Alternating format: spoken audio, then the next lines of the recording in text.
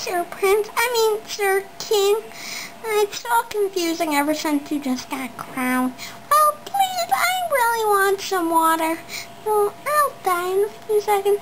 So please, will you give me some water? Okay.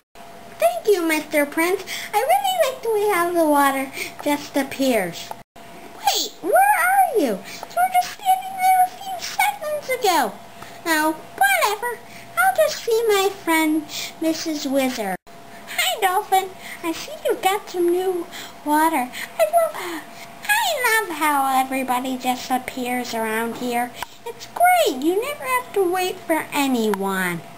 But Mrs. Wizard, I really like to chat, but I've got swimming lessons in a little while right now.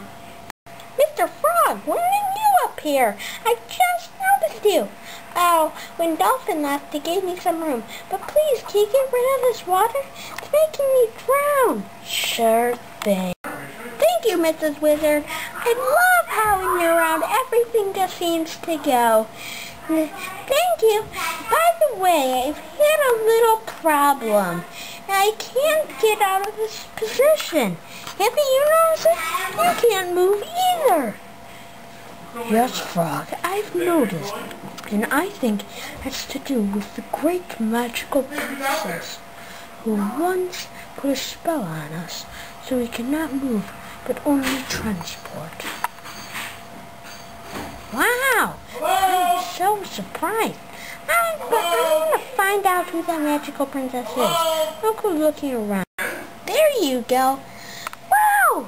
You're Mrs. Princess, aren't you? Why did you make it so we can't walk? Is that like popping around though? I thought it would be more. Why? So mean. Mrs. Witch, please, come help me. Make her go away. There you are, Frog. I found you just in time. Turns out Mrs. Princess is evil. She must be banished. Thank you. Yay! Oh, there's Mr. Prince. Now we're all a happy little family. Bye. Bye. Bye. Bye. Bye. Bye. Bye.